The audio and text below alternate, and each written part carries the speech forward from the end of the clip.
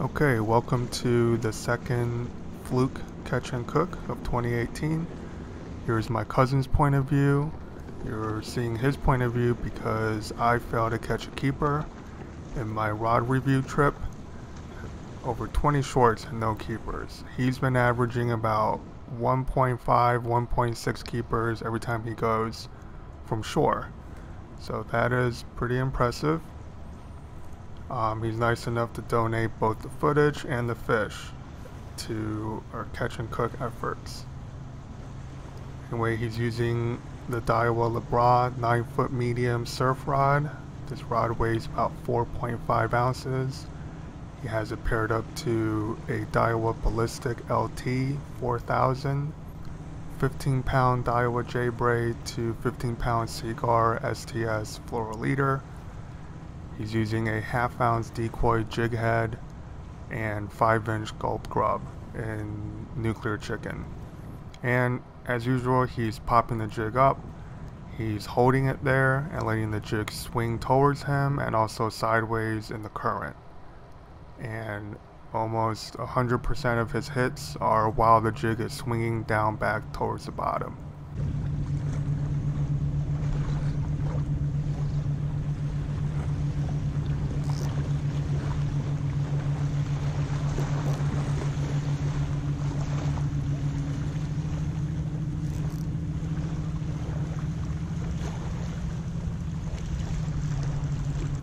He's fishing on the edge of a pretty steep drop-off, so if you notice that fight, even though it's from shore, it was sort of vertical. And yeah, this is one of 2 keepers he caught that day, but this is the one we ended up roasting. So this fish taped out to a little over 21, and of course the social media pictures. There's the gulp grub, and he's going to take quite some time bleeding this fish out on the beach. And as usual, the cooking part will be live commentary.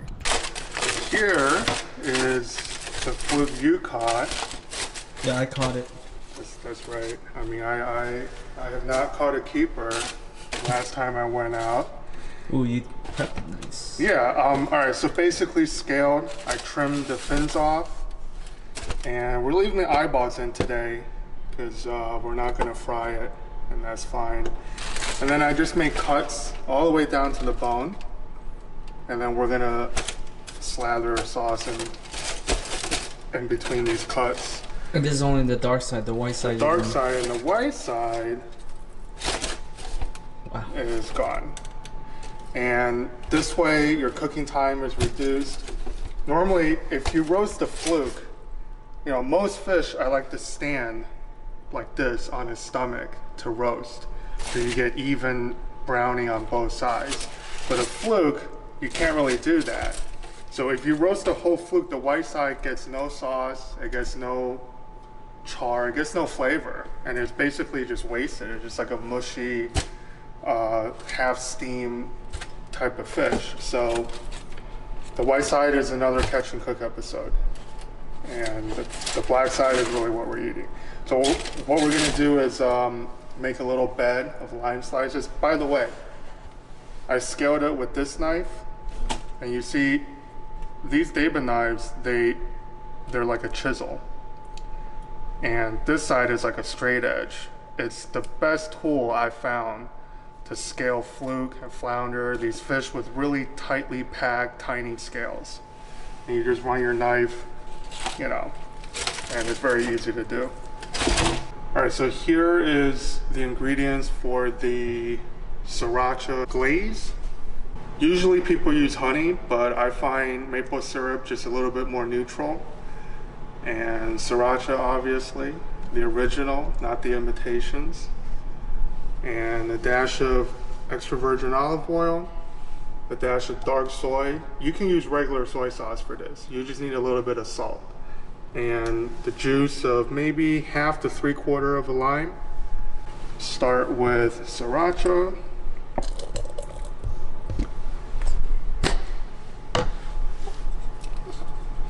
I would say equal parts Sriracha to syrup. Oh my god. Well, it smells good. It smells like pancakes. Yeah, it smells like pancake house. Yeah. Not IHOP, I'm talking about OHOP. The original. Yeah, the original. Yeah. That one's been there for how long? Like 50 years? At least. A little bit more. Okay.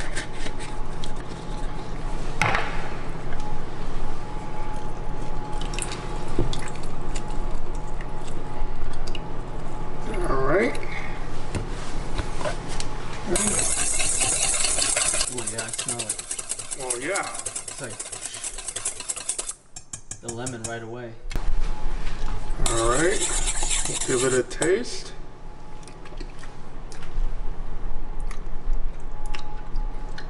Oh yeah. It's pretty good. I think a little more acid. Too crazy. And then maybe a little bit more soy sauce.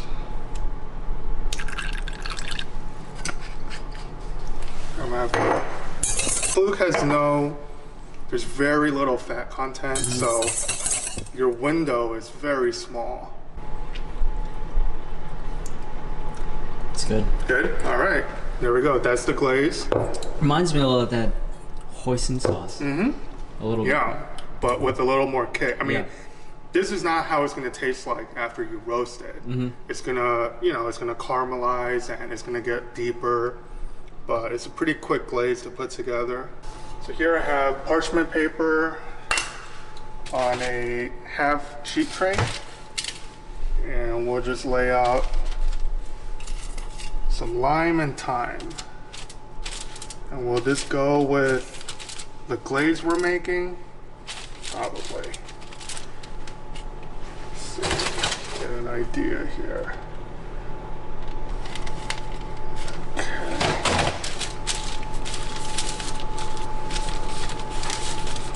Yeah, we don't need to cushion the head. Since this side of the fluke is missing, you kind of want to, you want the whole thing to be even. And you've seen me do this before. All right, so we're just gonna salt the white side. Why do you salt the kosher? It's non-iodized. What's the whole? It's not, but sea salt isn't iodized either. Oh, okay. Kosher salt is just the salt that I'm used to. It has larger crystals. It's not as densely packed, and it's less salty. You could use sea salt, but you need to develop that feel for it. Like, I know exactly how much salt I'm putting on anything if I'm using kosher salt. If I reach for sea salt, like fine sea salt especially, I'm over seasoning. So, all right, we give a thin coating of the glaze on the white side.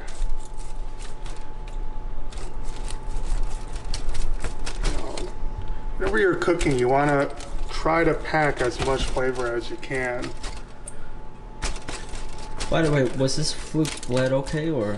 It's bled pretty nice. Oh, okay, good. Yeah, beach fluke. You're putting in that effort for the catch and cook, man. Yeah. I don't have that patience. If I catch a keeper on the beach, I might bleed it for like 10 seconds. Right. Go back to fishing. All right, so now, here's our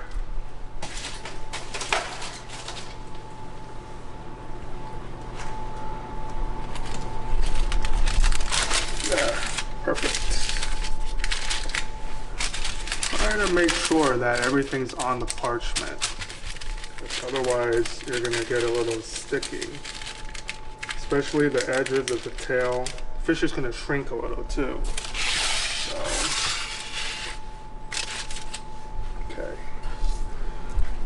Now, let's salt black side. And normally I'm using a lot more salt because we have this glaze.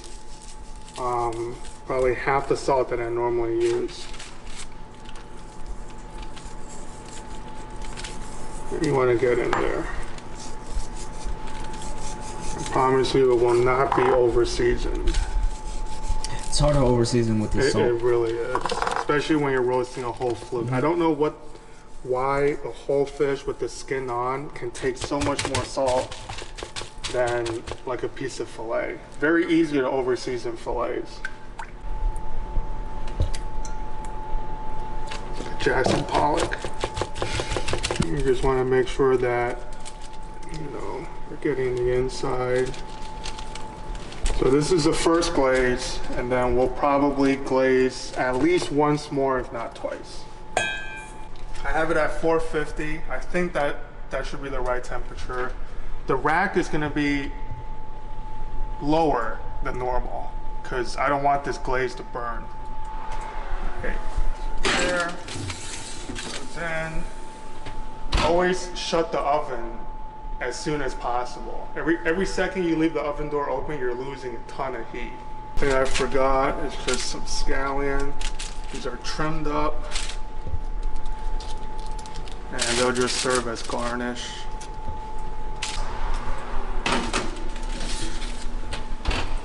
Been about 7 minutes. Take a look. Oh, not bad. It's looking great.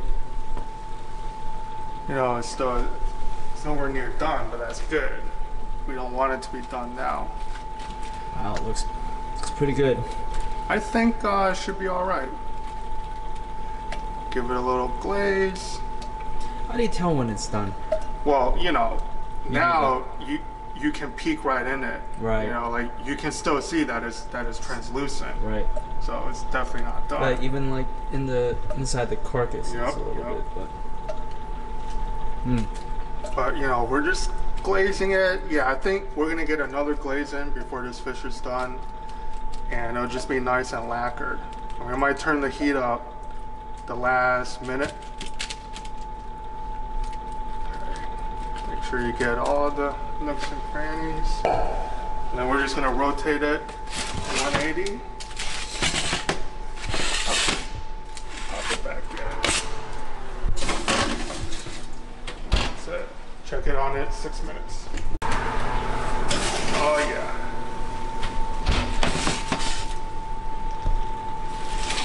Yeah, we're getting there. I think that's almost done actually. I'm gonna give it a final glaze.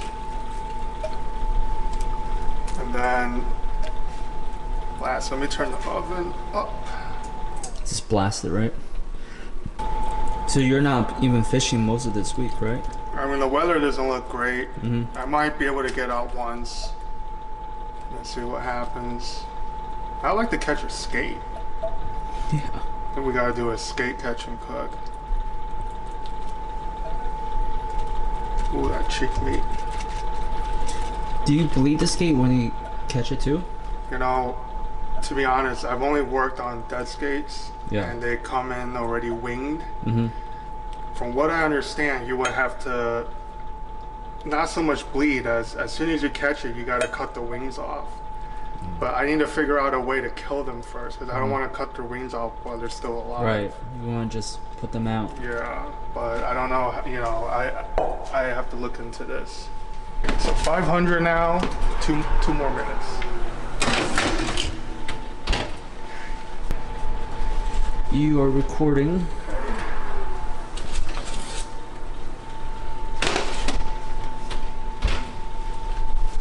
All right, so I would say good. total time 15 minutes. And I mean, I'm gonna say that's done. Especially after we rest it. Yeah, that looks great. The thing is, like the sriracha, it burns off. Like yeah, you know, like it becomes less harsh. For sure. All right, buddy. All right, buddy.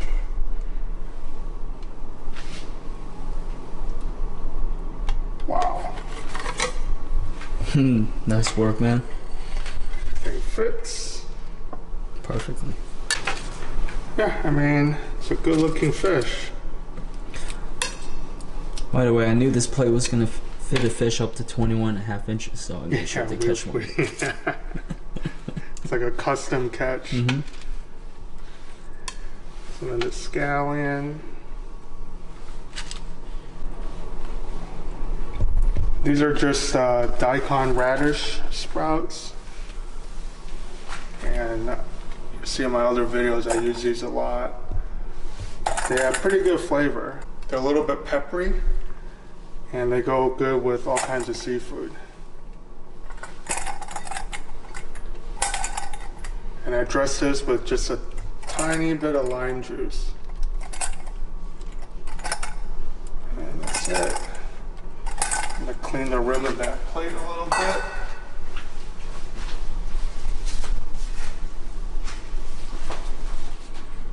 I always clean your plates. And that is your fluke. It's your Sriracha Glazed Fluke. Oh, actually, hang on 1 second, Mark. Finally, just a little dash of extra virgin olive oil. You know, looking a little bit dry, you can always gloss it up a little bit. And that's it. Okay. All right, I mean, It's pretty good, right? it's your fluke. That's right. You dominated the animal. Ooh, yeah, look at that. Look at how it just comes off the bone like that.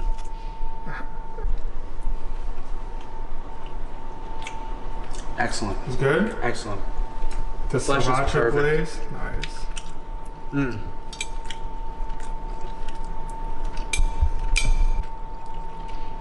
Nice.